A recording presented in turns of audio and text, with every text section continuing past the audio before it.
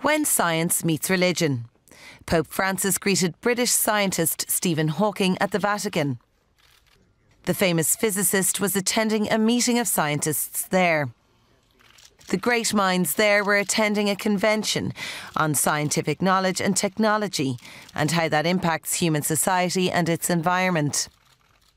During the meeting, Pope Francis urged national leaders to implement global environmental agreements without delay, a message that looked to be squarely aimed at US President-elect Donald Trump. It was the Pope's strongest speech on the environment since the election of Trump, who has threatened to pull out of the 2015 Paris Agreement on climate change. Pope Francis has praised atheist Stephen Hawking for his brilliant work during this audience at the Vatican. Ignition. Lift off.